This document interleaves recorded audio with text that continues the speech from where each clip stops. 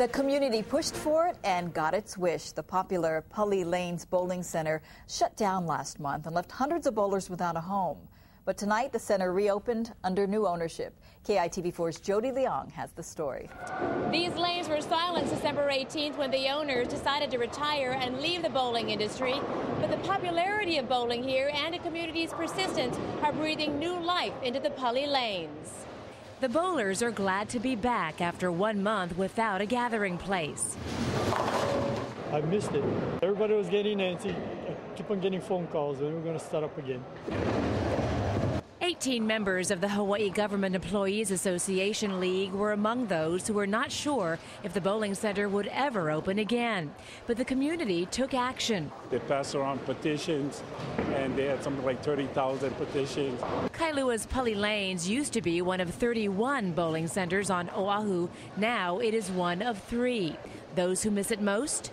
The seniors, a lot of people, the seniors used to gather here twice a week. Co-owner Art Machado and 2 other investors struck a deal with landowner Kaneohe Ranch Company a week ago. They negotiated a 2-year lease and invited all 17 employees back. The bowling center reopened to the public tonight and is more popular than ever.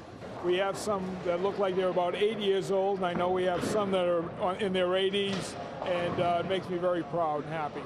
The center was inundated with bowlers during a pre-opening over the weekend. We had a waiting list of bowlers. So instead of closing at 11, we went to 12:30. And Machado hopes it will remain one of the pillars of the Windward community. I think all of this makes the community stronger. We're talking about teenagers, we're talking about vandalism, we're talking graffiti, and I think something like this would take part of it away. As for the HGEA League, a night for reunions and recreation once again. Camaraderie and exercise, friendship, and this league here has been going on for a while, so everybody knows each other. In Kailua, Jody Leong, KITV4 Island Television News.